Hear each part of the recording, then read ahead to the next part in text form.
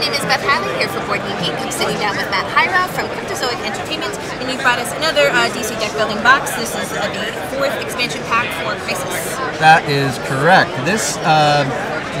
Each of the previous Crisis packs kind of went along with one of our base games. So first game, original game, Heroes Unite, Forever Evil, and now Teen Titans. So this is best played with Teen Titans base set, but could be played with anything.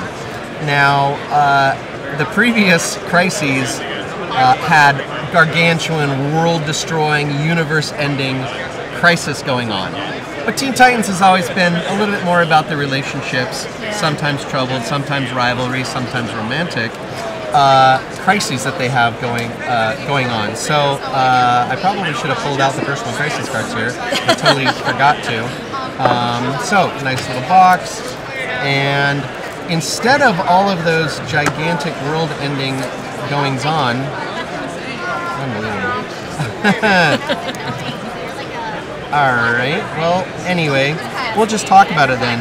I think we had this one on display and forgot to pull it out, but that's okay. So, personal crisis cards. Instead of gigantic crisis, now we have personal crisis cards. So, at the start of the game, everyone's going to get a personal crisis. And it could be some little restriction on play, like you can't play cards that cost 1, 2, or 3. Or you can't play ongoing cards. That would be a pretty punishing event for Teen Titans because there's a lot of ongoing there. One fun new thing about this particular expansion, it's a new mechanic, it's called Unity. And Unity is basically just testing how together is the group. So if people are working together, you can put Unity cards into play in an ongoing basis. And then, as future Unity cards come into play, you can notice them by the giant U there. Every additional Unity card that gets played after that will gain the powers of each previous Unity.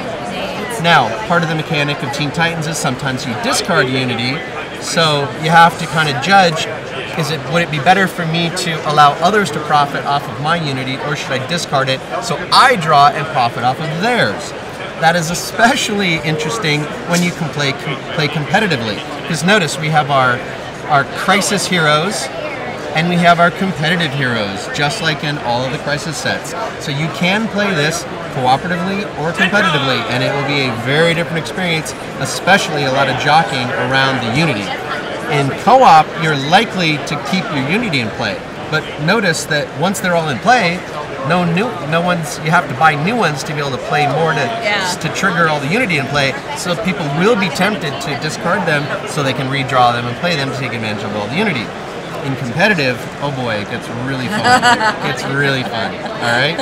So it's an all-new experience because now we've taken the gigantic and turned it to the personal. When is this one going to be available? This one is also going to be available later in the fall, so around October-ish.